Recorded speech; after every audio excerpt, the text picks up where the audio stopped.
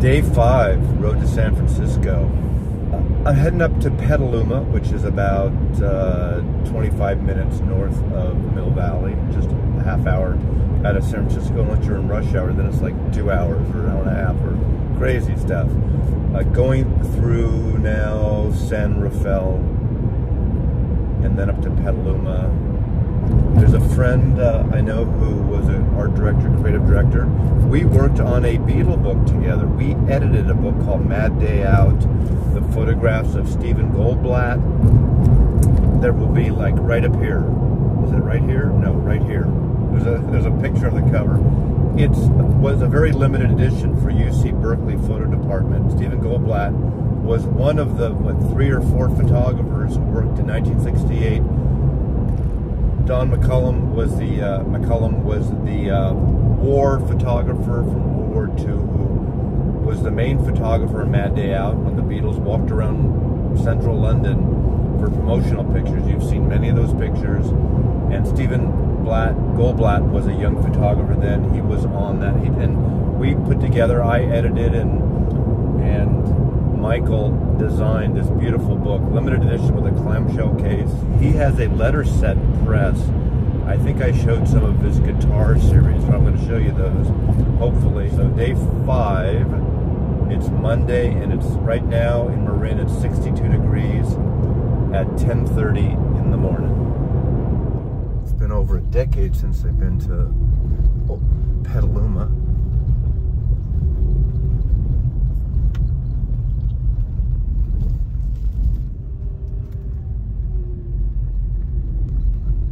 Theater, a great music venue in Petaluma.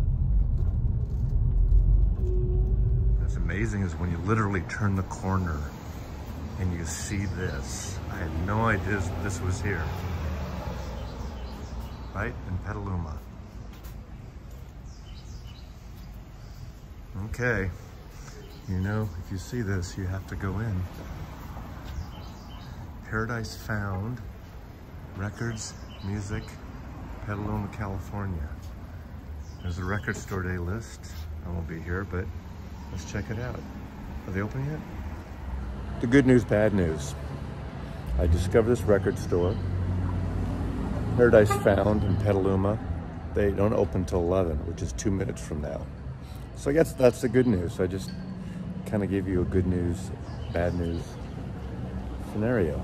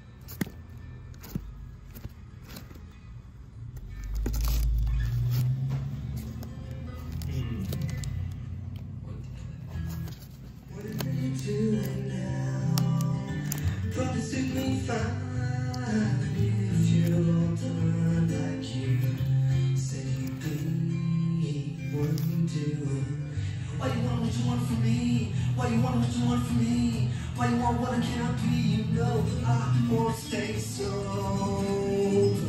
I believe you. So of course, I just stumbled on that record store. It's only been there a few months here, and if you're up in the Petaluma area of Northern California, Marin County, great little store. Mostly news. They have some used stuff, but I think it's a beautiful store inside. Great sound system. I think, wasn't that Elliott Smith they were playing? But look at this. This is nice. Huh? Sweet. I'm not always a fan of images on the back of a shirt. I'm a front shirt guy, whatever. But couldn't resist. They participate in Record Store Day, so if you're up here, it might be a good place to check out Record Store Day. I don't know how popular they are yet, but could be, if you're in the northern Marin area here, check it out. Michael Rylander. I've known Michael Rylander for probably 30 years, but we've never been really close friends. But I remember the first time you worked for Hal Riney and Associates, the advertising agency, and going, for some reason I was showing portfolios, and I was in your office with, I think, your writing partner at the time, possibly. And all I remember, there was a guitar and a bass in there. Yes. Right? We always had instruments. Yeah, were you the Tom bass was player or the also, guitar player? Guitar. Look at these presses. You're doing letterpress? This is all letterpress, and these machines they don't make anymore. They're Heidelberg's in operation, but they don't make these. And they're kind of, these are the workhorses of the industry. They're called windmill. And you have 3 of them? And I have 3 of them. One is for foil, different shades of foil over here, and then these are for ink. Oh my God. And they're called a windmill because they have these 2 arms that rotate around and pull the paper through. I've seen these running. Now, how come? What does it say, Steely Dan? These are all named after. So Okay, let's get close there. Look at that. And this is Willie Nelson. But these are analog. They're not digital. These are totally analog. Yes. And this one has a name too. This is Willie. This it smells like pot, doesn't it? Yeah, no, it doesn't. And then this is actually my mentor. So I had this sign made here with some of her phrases. Everybody only gets one. Nobody's buying crop marks, and good fucking enough. Wow. So the company's called Sweet Bippy Press. So you retail and wholesale these? We mainly wholesale, but we do have a retail. We have a website and we sell them. Okay. So if any of you have stores or record shops and you want a little gift set, I tell you, record shops would be a good thing. Are you in many record shops? Well, we're in the one that you just went into in Petaluma. Okay. And we are in a few, yeah. Okay. Well, here we go. Yeah, so here's, this is an ongoing thing, but really a passion project. I want to have probably 30 of these at some point, but they're all famous guitars. And now, how did this come about? I mean, what was, it seems obvious, but I love freaking guitars and I love playing. So this is kind of homage to all of these.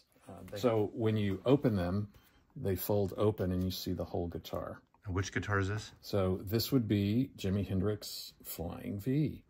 And so it has this is actually a very sad story. In 1969, he gave this guitar to Mick Cox, who stripped off the paint, and Hendrix painted that himself. Wow. It's amazing. They come with a guitar pick. So anyway, I just love these things. And okay. Well, let's go through them. We got Dwayne Allman, obviously. Yeah, Dwayne's. Les Paul. Wow. Oh, I like the Buddy Guy. Yeah. The Buddy Guy. That's kind of... Who's still playing, still kicking. He has his club in, Chicago?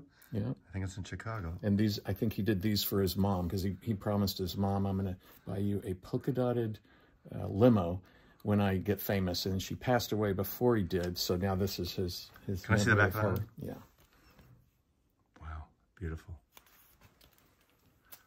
And there's Van Halen. There's a lot of people are into Van Halen. Yep, there's Van Halen. I assume his son has that guitar now. I wonder, yeah. I assume. Or Valerie got in the settlement. Yeah.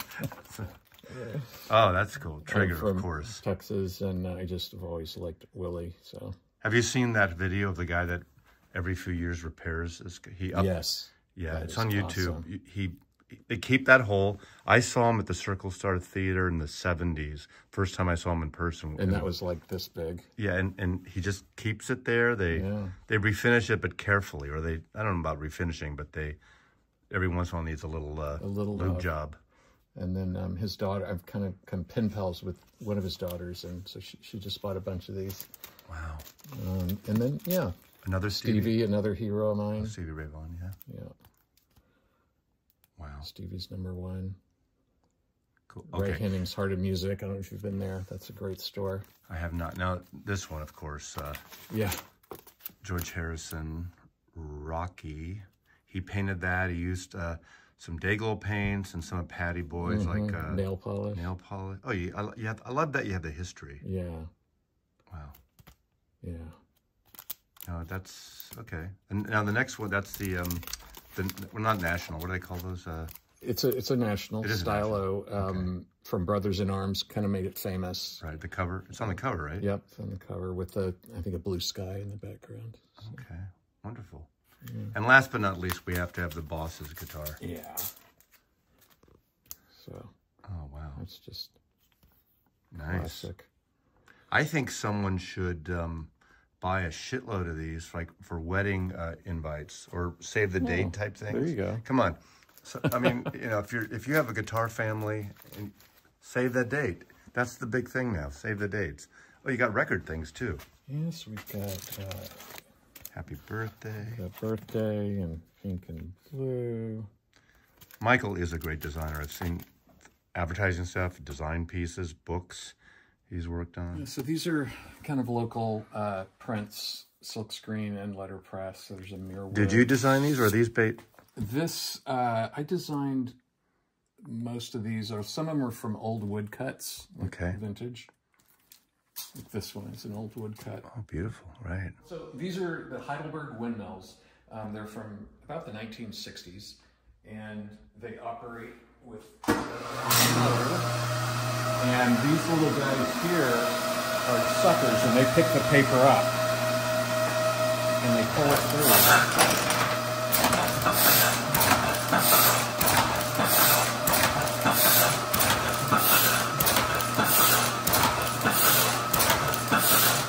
Is it a major, when you change cards, a major cleanup of ink colors? You have to like totally... Yeah, it's a big cleanup. And every color, you run the cards through again. It's a labor of love. Okay, Charlie Parker is my favorite jazz musician. So what is this? So this is a 1905 Chandler and Price. It was made in the U.S. And there's no electricity. You use your foot, kind of like an old sewing machine. And I love the old clanky noise it makes. And you hand feed a piece of paper in, you get your hand out really quick, and then you pull it out. There's rollers up here that you install for the ink. Now, can you press a record on this? And you can spin a record, Charlie Parker. But you can't press one. It's not like you can't cut from a lathe to it. That's a great idea. Thank you. Well, thank you, Michael. So I just talked about this. This is the book, the Mad Day Out book that Michael designed. And this is the photograph. I think you and I selected this because every book came with a photograph. This was my favorite photograph from the book of John Lennon in front of the church. I love him in the foreground there. Look at, I remember that they weren't quite sure about that. Yeah. And you and I goes, yeah, when you offered that as a design element, I thought that was the coolest thing. You know, what a great book. I mean, it was fun. It was a fun project. It really was. Yeah. Well, thank you for showing that again. I have my copy. It's out of print. I think it was like $450 then. It was, yeah. And it was, do you remember how many copies? I think there were, I want to say 150. Yeah, it wasn't a lot. It wasn't a lot. Yeah. Well, thank you. I know nothing about 78s, but I love Josh White. He was up for the Un-American, he was one of those commie things. He was an actor too. Folk songs of Josh White. Wow. That's cool stuff. Sometimes people have, you got a lot of Josh White. Yeah, my grandfather was good friends with him. Really? Whenever he'd come to San Francisco, he would hang out with my grandfather at their house. Cugat's favorite rumbas, Xavier Cugat. Yeah. You know he was married to? Yeah. Charo. Yeah. Seriously? Yeah, I think so. Carmen Moran. This is cool stuff. Okay. This is the stuff I'm keeping. There's all that stuff over there that I still have to process through. Isn't that fantastic? I bet you this is amazing. Yeah. Mexican cowboy songs. Do you have a player? I almost got one, and then I decided that. Don't get a normal turntable with the stylus that you do. I know. You need to find something. It's a different stylus, you said? It's a different stylus. Yeah. I actually found one, Ooh. Vitrola. This could be, I don't see, you got the cool stuff. A lot of people will say, I got these 78s and it's really shitty shit. Hank Jones, Bebop Piano. Isn't that amazing? Look, see, these covers are great, right? They're really great covers. Bunny Bird again? Okay. You could do a whole story on this. That's what I like. I love commie shit. My last name is Maslov, so it's there's Russian. Are you doing a commie room like annex in your place? A commie? I might do a commie. Well, let's see that. Let's pull that up. Look at these covers. Yeah. God damn. No, they're great. Schubert bronze. Okay, but oh, look at I'm not a great Gilbert and Sullivan. look at this. It's the Talking Heads. Oh, it's not that. It's Talking Union. Yeah. Well, this is really. Oh, Joe Hill. this is really commie stuff. This is like Woody Guthrie, Billy Bragg. You know, it's funny. I've not found any Woody Guthrie in here yet. Which side are you on? Which side are you on? This is hysterical. Which side are you on? Well, thank you for that tour. Sure. I haven't talked to you.